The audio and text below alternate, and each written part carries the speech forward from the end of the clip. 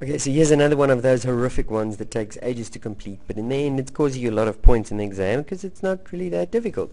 Okay, let's see. Simplifying without the use of a calculator, and here they give us a bunch of ratios, each with angles inside, and our first step, as always, is to change everything into positive, acute, and simple. Okay, so to do that, sine of negative 45 degrees is in the fourth quadrant, where cos is positive, okay, which means sine there is negative. Sine of 45 degrees. Okay, sine of negative 120, negative 100, oh sorry, my cast diagram is wrong, that should be a T. Negative 120 is in this quadrant. Okay, it's 40 short, no, it's 60 degrees short of 180. Okay, a negative 180, so this becomes, since in the third quadrant sine is negative, this becomes negative sine of 60 degrees. Okay, sine of negative 320, negative is all the way past negative 270 into the fourth quadrant, sorry, the first quadrant, where everything is positive. So sine would be positive, and it's just short another 40 degrees of 360. So this becomes sine positive, because the first quadrant everything is positive, sine of 40 degrees. Okay, that one's not a special angle, so I hope that gives you already an indication, a little bit, of what's about to follow. Okay, let's see. Cos of negative 150, negative 150 is also third quadrant. Okay, it's 30 degrees shy of negative 180. So the angle we're making with the x-axis is 30 degrees. Cos is negative in the third quadrant, so this becomes negative cos of 30 degrees. Cos of 315. 315 is larger than 270, fourth quadrant. Okay, it is 45 degrees shy of 360, so the angle we're making with the x-axis is 45 degrees.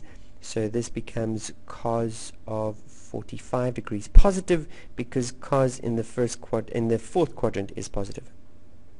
Okay, sine of 240 degrees. Sine of 240 degrees, which quadrant is that? Okay, 240 is in the third quadrant. 180 plus another, 60? Okay, so we have 60 more than 180, which means that this becomes sine of 60 degrees, but in the third quadrant sine is negative. Okay, finally, cos, well, not finally, we have a cos of 290.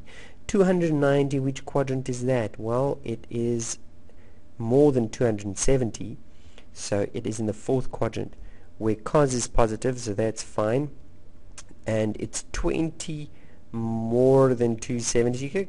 You could make it 270 plus, or you can make it 360 minus 70.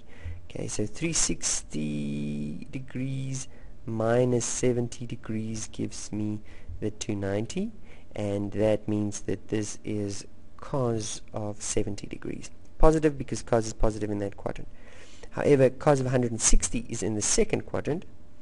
Okay, it's 20 shy of 180, and cos is negative in that quadrant, so negative cos of 20.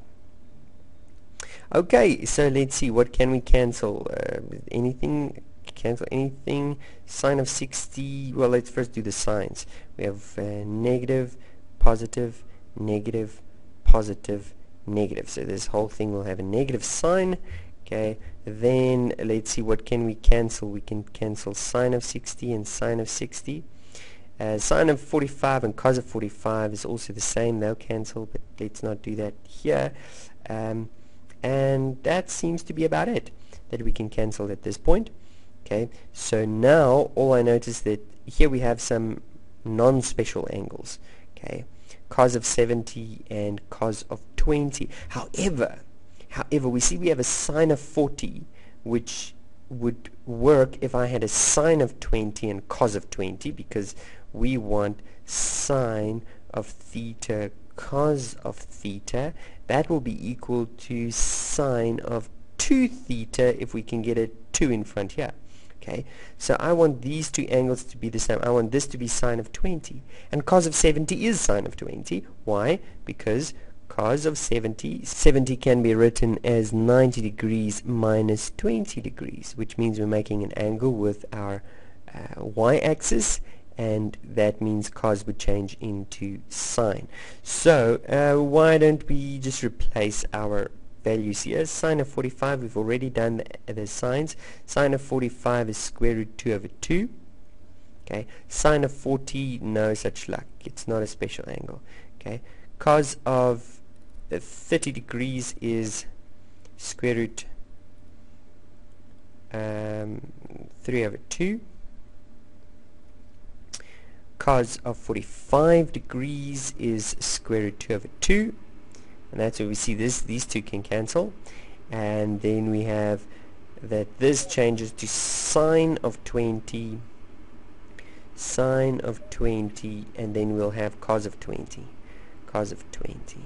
So sine of 20, cos of 20, sine of 20 degrees, cos of 20 degrees, and we would just love it to have a 2 in front. So let's just do that. Let's multiply a 2 in front here. As long as we multiply a 2 in the numerator as well, that's fine. Okay, so that now what we have in the numerator, our one factor cancelled, so we have negative 2 sine of 40 degrees. In the denominator we have the square root of 3 over 2 multiplied 2 sine 20 cos 20 would be sine 2 times 20, so that's also sine of 40 degrees, which is great because that's exactly what we wanted in order to cancel there. And now we have in the numerator we have negative 2 over 1 times with the, so we tip and times the denominator, 2 over square root 3, which means we have 4 divided by the square root of 3. Let's just multiply to rationalize our denominator, and that gives us 4 square root 3's over 3. And that's it. However, I shouldn't forget my negatives. I did forget my negatives, so just remember it's a negative value. There we go.